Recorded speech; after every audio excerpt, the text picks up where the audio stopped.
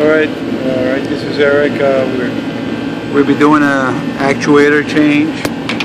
That's the actuator, turbo actuator. We got a leak on the bottom.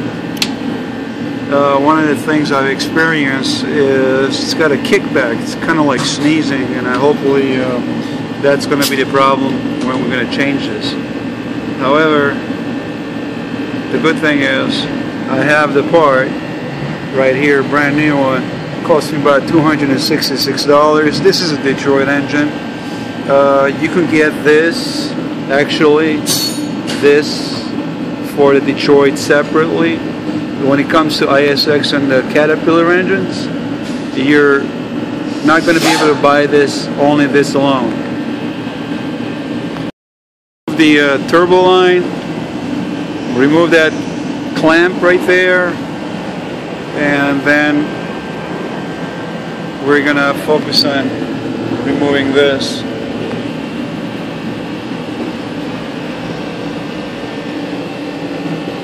Okay, we got that removed. Now we're going to remove some of this other components that's linked to that turbo.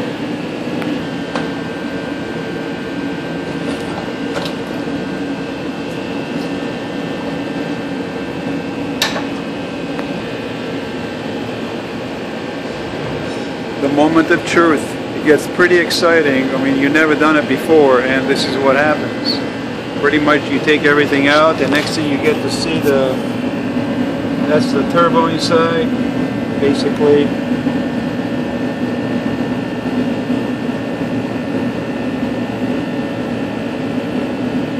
It's not moving.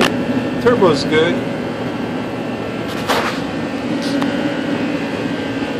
And hopefully, let's see, this is where it leaks from. Air is coming out of here, basically. I got a feeling we're losing a little power here, so we want to see if we can change this and take it for a test ride, and it should be fine.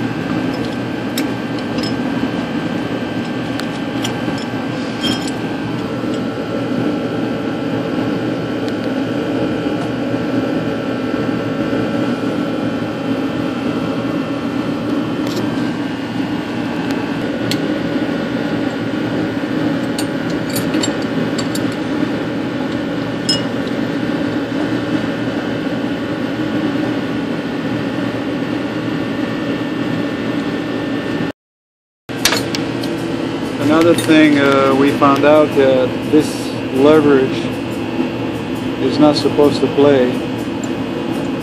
If this plays, maybe you have a life, maybe maximum 1 year, still loses a little air right through there, and you're going to have to replace the whole turbo basically. That's it. Alright, we just replaced the new one. That's the new one.